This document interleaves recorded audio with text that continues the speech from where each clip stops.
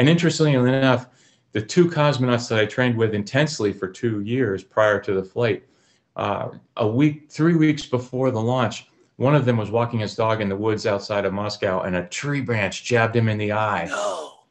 Yes, and he became non-medically qualified for the flight. And because just like you and the Blue Angels, you trained together as a pair, that communication between the two is so critical that the other guy, the non-hurt one, got pulled off as well, and they put a flight engineer commander pair together, and that was Anatoly and Ivan, the guys I flew with. So just 3 weeks before the mission is when I linked up with the other folks. But to get back to the essence of your question, we get along really well. It's just people on the same crew, doesn't matter the nationality, working hard to get the mission done safely and effectively and not screw up, you know.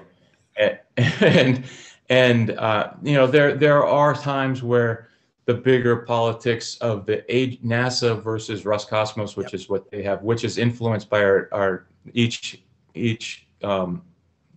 country's political stuff. That can you can feel a little bit of those tensions, but on the station, just like in an aircraft, it's people working hard to be safe and get it done.